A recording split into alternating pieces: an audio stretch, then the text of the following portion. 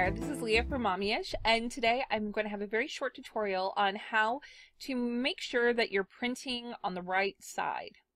Now, if any of you are new to using printables, and especially printables and planners together, you know that sometimes it can be a little frustrating making sure that you have your pages set up in just the right way, that when you put them through the printer and then you put them through the printer again, if you don't have a double-sided printer, that you've done it the right way. At least I had that problem for a while. And so here's the trick. It's really simple but confusing. It's simple but confusing. That makes no sense. Okay. So here it is. Yay, I've got a plan. My new thing. Shameless plug. All right. We're going to go into daily extras. I'm going to go ahead and view very large icons. All right. Now, if I wanted to print off several of my daily pages, as you can see here, I'm going to zoom out a bit. Right. A mistake would be to print them all off of this one left-orientated page. So what would happen is if I sent this through the printer and I printed off 15 of them, and then I flipped them, or actually you put them right side up when you want them to print on the back. I put them back in there and print it again.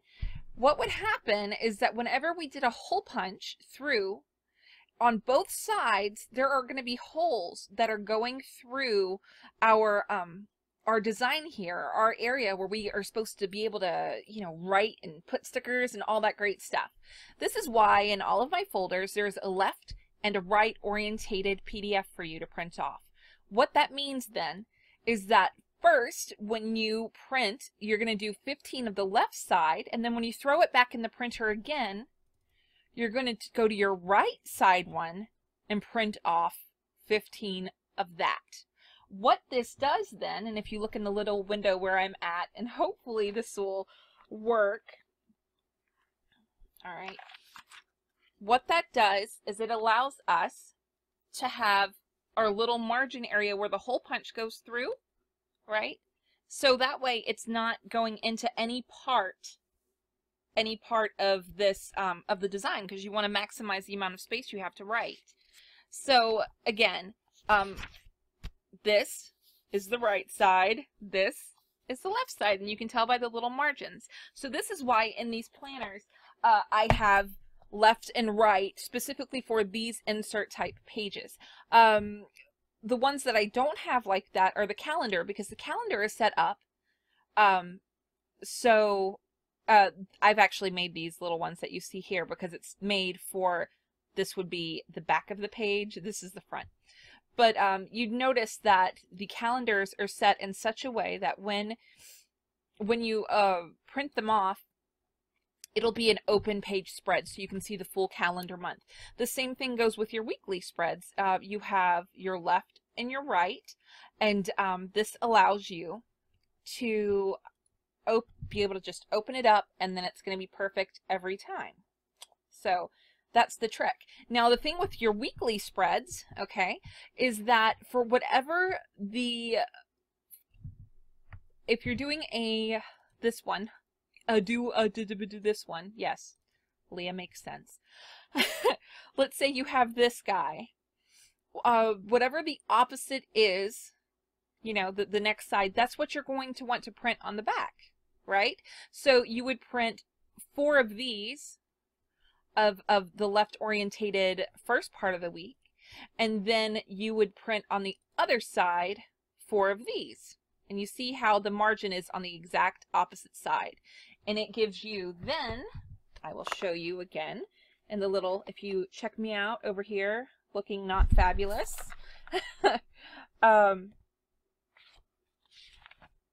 go to one I haven't doodled in, but you can see there, so here's the front and then the week, but then that's the front page of the next week. So yeah, that's what allows you to do it. Now, if you are like me, I recently got a double-sided printer, so what I do is, because I have Acrobat Pro, I then create my own PDFs. Now, if you have Acrobat Pro and you've never tried to do this, I'm going to do a very quick tutorial, really quick. All you have to do is you select your PNG files, right? So I would take this one and, yeah, well, no, actually I would take the week one because that's what we're going to do. We would take the week left and then the week right. Okay, you select your two. Then when you right click on it, you should get a option called Combine Files in Acrobat. So you do that, you just select them. You always make sure you go into here to make sure that the image quality is the highest possible. That way you get a really clean, pretty print. And then you just click here to combine your files. So what this does is it creates one for us where it has the front and the back together, right? And if you have a double-sided printer, whenever you go to print, you can just, you choose your double-sided printing and you can choose, let's say I want 4 copies of this, these two, and it'll print them off perfect. That's how I did mine. And it's really, really, really awesome. I really, really love it. So yeah, that's my tip trick for today. I hope it's somewhat helpful and not too confusing. You should also note that the binders actually are, not binders, the dividers that I created are also created in the same way where you can print the front and the back and get a divider, as you see here, that has, I keep turning it upside down and all my stickers are going to fall out. So whenever it wouldn't be a blank back page, right? That it would, have something on both sides. So that's it. That's all for today. I hope you guys enjoyed it. And I look forward, if you are making anything with this collection, just if you're going to be on Instagram, tag me. You can tag me at mommyish.designs or tag me on Facebook, mommyish. And I'd love to see you and leave a comment. So have a fantastic day. Bye-bye.